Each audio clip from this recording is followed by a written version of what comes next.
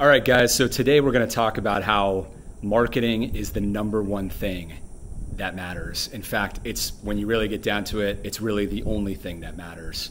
It doesn't matter how good your art or photography is. If nobody is seeing it, then you're not going to make sales, okay? People will see other stuff before they see yours. Like, let's say you're a great landscape painter or photographer, and if a buyer who would have otherwise bought your work happens to see some other work that's really good before they see yours, they're going to fill up that wall space, you lose the sale, and the opportunity is lost. So the analogy that I love to give is it's like having a restaurant. It's like you're a restaurant owner and you're the chef, and you have this amazing menu, right? Your food is amazing. Like, the quality of your art is amazing, right? But the restaurant's empty. There's nobody there. And that's all that matters, is you got to get people into that restaurant. Otherwise, the restaurant's going to close down. And so you need to do marketing, right? You need to market to get people to come into your restaurant.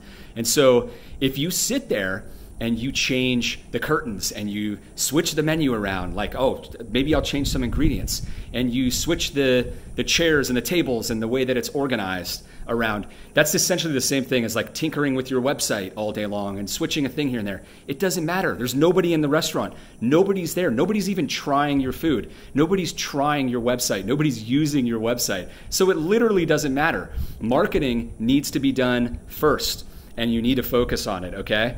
And it's one of the things that, you probably, if you live in a town where a really good restaurant has gone down, and you've been like, wow, that place had really good food. I can't believe they couldn't make it. Well, that happens all the time here in Austin, Texas.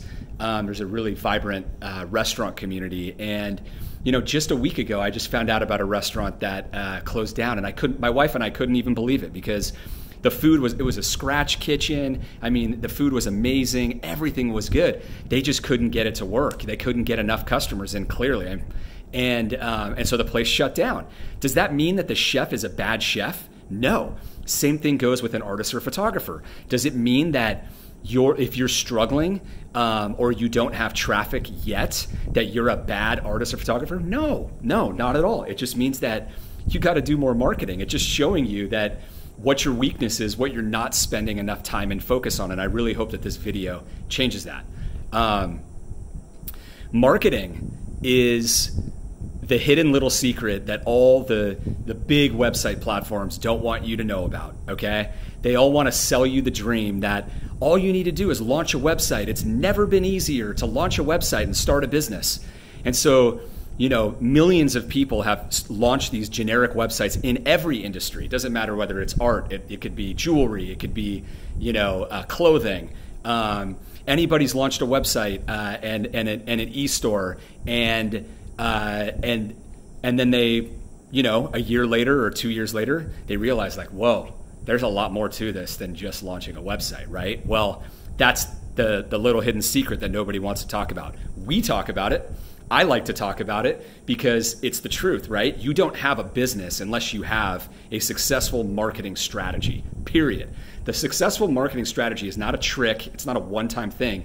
It's the consistent thing that you will do to solve your distribution problem, right? You'll do it for the next 10 years. Once you figure out what is acquiring customers for you and where they are, it could be on Facebook, it could be on Instagram, it could be on both. It could be doing shows in person, and then leveraging that back online.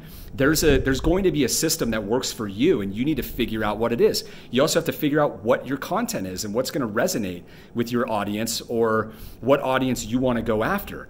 So marketing it's the biggest thing.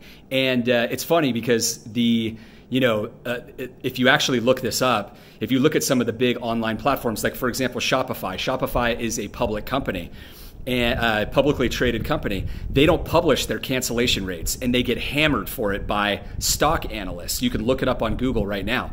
They don't do it, and people speculate that their cancellation rates are like in the 90 percentile, right? That's the number that fail. I think you can do Google searches for, the percentage of people whose businesses fail on Shopify or Squarespace, or doesn't matter, any platforms.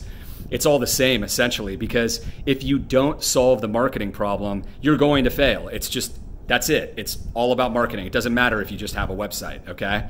So for the people that actually have gone down that path, for many of you that are listening to this right now, you've probably been there. You were like, you launched your website and you wished it was going to be easier. And then you realize like, wow, this marketing thing, like I'm actually gonna have to do something here to make this happen. And then, so you start reading books and you read blogs and you're looking for tactics and you try a few things and they don't really work. And one thing might work a little bit here or there, but then you start thinking, oh gosh, am I really gonna do this? Okay, well, maybe I can find somebody to do it for me. If I had a penny for how many artists and photographers talk to people at our company every day that said, hey, can you just do the marketing for me? Hey, can I just pay someone to do the marketing for me? Like I'll do a partnership and we'll share. Never happens. Doesn't happen with the successful people either. So just forget that. Doesn't work. Okay? Nobody's going to do it.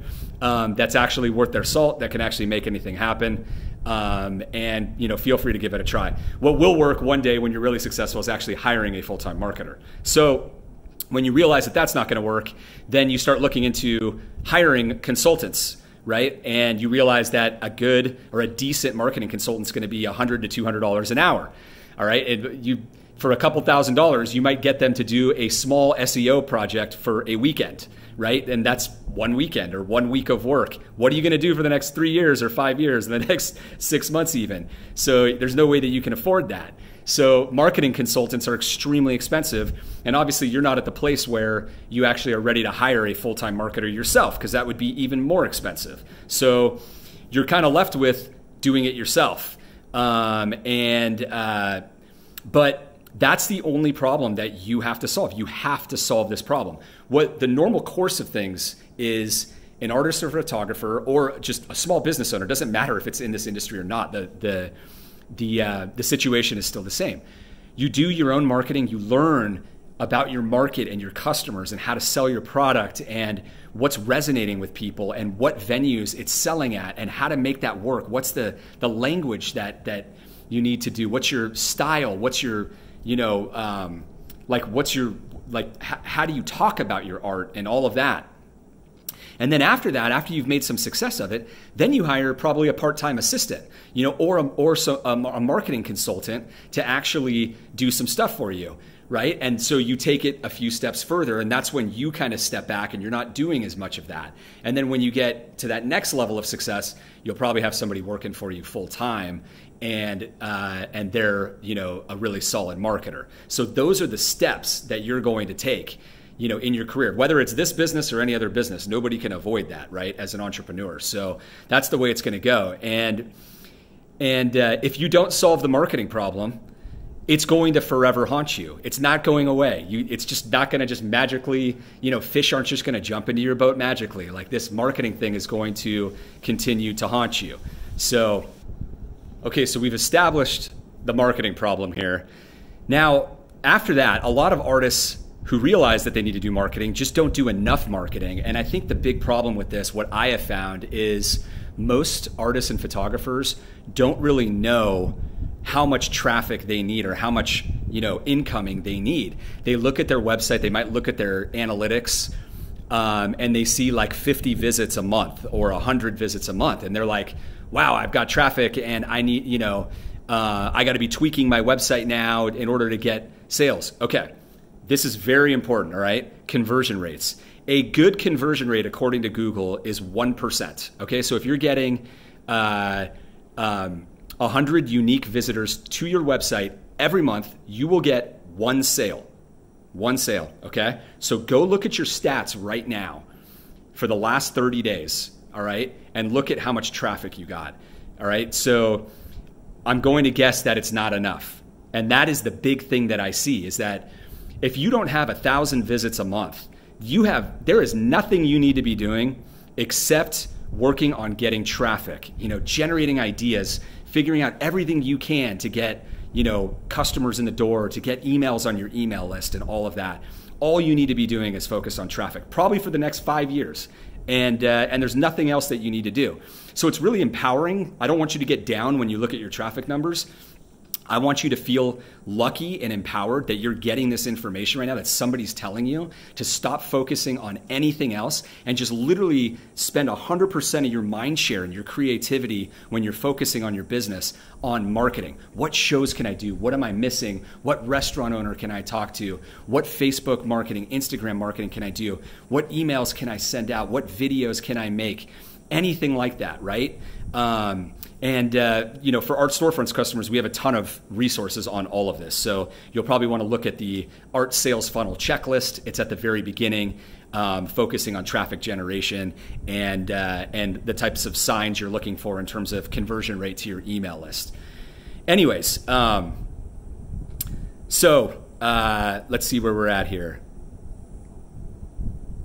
Okay, so now you know what you need to do, right? So think about all the things that you have been doing and that you've been spending your time on. Figure out what those distractions are and get them out of your way. Just realize you need to sit down, and you'll do this a lot. Sit down with like a yellow pad, or if you use Evernote on your computer to take notes or whatever it is, and generate ideas. Just think about what you can do to get out there. Talk to people. Talk to other successful artists and photographers and ask them, like throw your ideas at them that you thought about. See if anybody else has done that and has had success with whatever ideas you have, right? You might get some good feedback and, some other ideas.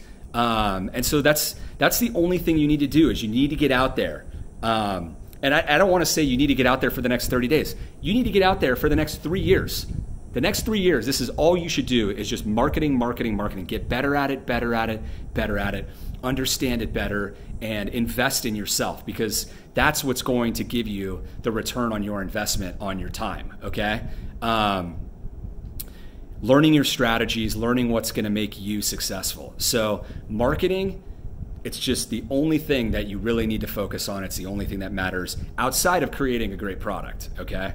I hope this helps, and I hope that this changes your mindset, and you just, from here forward, for a long time, the marathon, you're just focused on marketing, and you realize that it's the only thing that matters. Doesn't matter if you have 10 websites and you switch websites once a year, you can't run away from this problem. It's going to follow you everywhere you go.